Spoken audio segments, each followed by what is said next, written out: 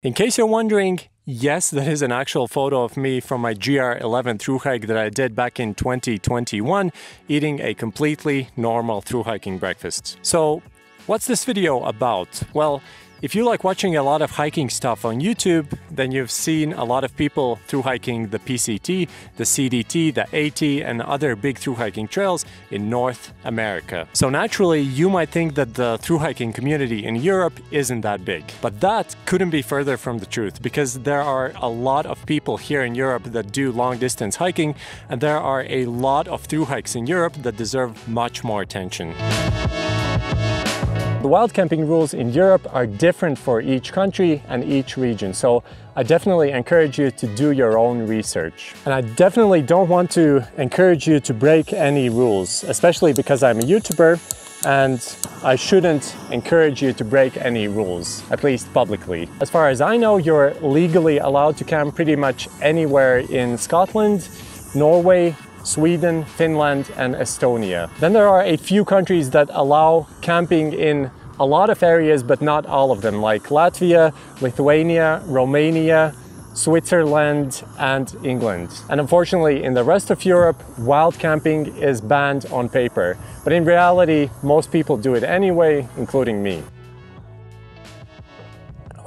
Damn, that's pretty good. When you're wild camping in Europe, I would avoid doing it in natural parks, especially if they're very popular. I would set up the tent very late in the evening and take it down early in the morning, and also set it up in a somewhat hidden place. Having a tent in green or gray colors definitely helps with this. Also keep in mind that building fires and survival shelters is prohibited in pretty much most of Europe.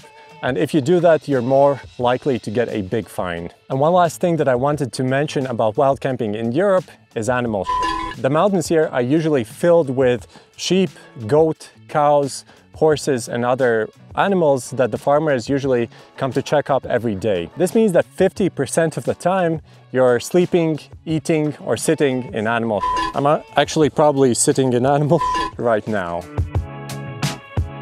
In Spain, Italy, and France, the mountains are filled with free mountain huts that most locals prefer to stay in over building their own tent. They're called rifugios or something like that, depending on which country you're in, and they're usually an old farmer's house that's cleared out. Maybe there's a table there, a few bunk beds, and anyone can stay there for free. To give you context, while through hiking the GR11 for 36 days, I passed by maybe 50 or more of these free mountain huts. That said, always be prepared that not all of them will be open, not all of them will be always free, and not all of them are in a good enough condition to sleep in. I personally prefer to pitch up my own tent and do wild camping, but staying in a refugio can be a very good way to meet with some of the local hikers in the area, and also you don't have to worry about any wild camping rules. Generally, I found out that I'm not using my water filter nearly as much when I'm hiking in Italy or Spain. That's because there are a lot of free-flowing water taps called fonts. If you're passing through a city, even a smaller one, chances are that it has 1, 2, or 3 of these fonts where you can get free drinking water. They're also scattered across the mountains to use for farm animals. That said, I would still recommend you to bring a water filter because the water isn't always drinkable from these fonts, and sometimes they run dry. In regards to food, you won't find nearly as much processed foods in the smaller shops when you're resupplying. So if you're trying to resupply in a small town, chances are that there won't be any dried meals or similar products. Instead, you usually have to mix your own dinners. I actually have an upcoming video about lightweight hiking recipes that are good for your health, so keep an eye out for that. There's also a much lower selection of nuts, dried fruit, bars, candy, and so on. One meal that you can find in pretty much any local small store is a baguette filled with a lot of cheese. I eat this big baguette every morning because you could make it very easily. It's very tasty. It has a lot of fat and a lot of calories.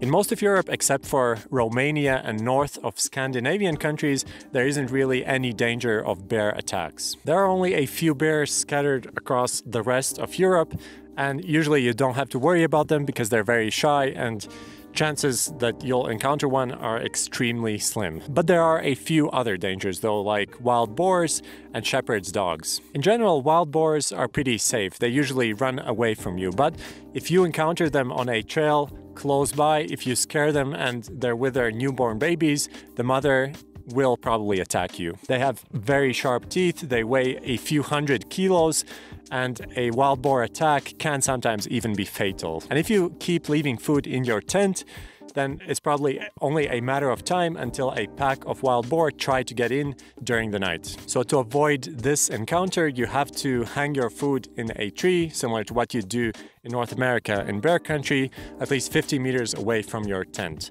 Since I started doing this, I haven't had any encounters with wild boar. You also have to watch out for shepherd dogs, especially the big white ones. A lot of farmers here don't really care about other hikers, mountain bikers, and other people that are in the mountains. So they use aggressive and untrained dogs to herd their sheep. Sometimes you'll have to take a pretty big detour by going through bush or some hills to avoid a pack of animals that are left alone with 5 or 6 of these big aggressive shepherd dogs. Most of the time though, they're very friendly and cute, but some of them are aggressive and you have to watch out for that. If you meet an aggressive shepherd's dog, do not be aggressive towards him, speak calmly, do not face in the other direction, and slowly back away. Do not do any sudden movements and do not show any fear, and you'll probably be fine. Be prepared that unless you're hiking in England, obviously nobody will understand English. People here sometimes even have a negative attitude when you start speaking to them in English, especially in Italy, Spain, and France. If you're through hiking in Europe, especially in these 3 countries, I would say that it's pretty much mandatory to learn at least a few phrases to be able to resupply and to talk to other people. But overall though, most people here are very open and friendly. It's just that it's a bit hard to communicate with them if you don't understand the language. There definitely are quite a few European countries that could be considered quite expensive. But even though that's the case, you can still do it on a very low budget if you're very conscious about where you spend your money. For example, if you don't stay in any hotels, mountain huts, don't eat out in any restaurants, cafes, and limit the nights that you spend in campsites and do more wild camping and cook your own food, then probably the cost won't be too high. For example, me personally, I spent a bit below 1,000 euros to do a 36-day through hike in northern Spain, and that includes all the train tickets and plane tickets as well.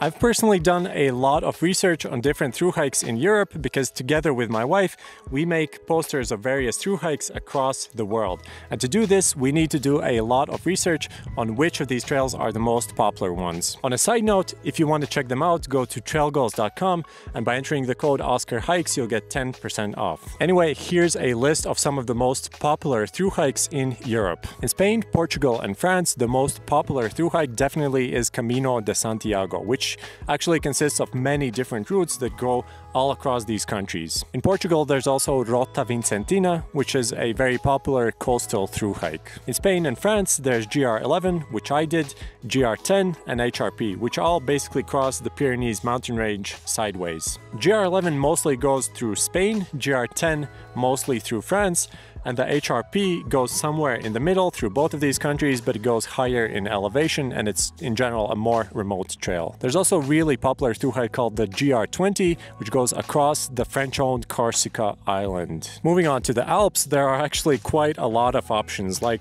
the Walker's Haute Route, the Via Alpina 1 and the Via Alpina 2, the Alpe-Adria Trail, the Tour du Mont Blanc, which everyone knows, the GR5, Tromfad, and the Via Alpina trails. The only downside to hiking in the Alps is that it's much more popular there, more people through hike there, and you're more likely to get caught if you're wild camping. Germany is a completely different beast because it's littered with many through hiking trails like the Rennsteg, the Rheinsteg, Rothaarsteg, the Eifelsteg, and many others. And I know that I'm butchering all of these names. Other notable trails in Europe include the Pieterpad that goes through the Netherlands, the Via Romea Francigena, which goes from the UK to Rome, and the Via Transilvanica Trail that goes across Romania. The UK, just like Germany, also has an extremely large thru-hiking community, and some of their most popular trails include the West Highland Way,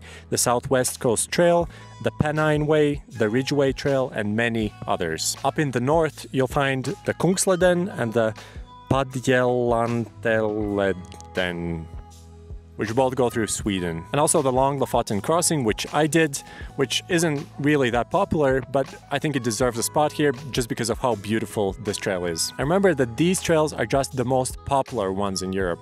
There are also way more thru hikes in Europe that are less known, maybe less well marked, but also extremely beautiful and should be on anyone's bucket list. Thank you for watching. I hope you enjoyed this video, and I'll see you next time. Bye!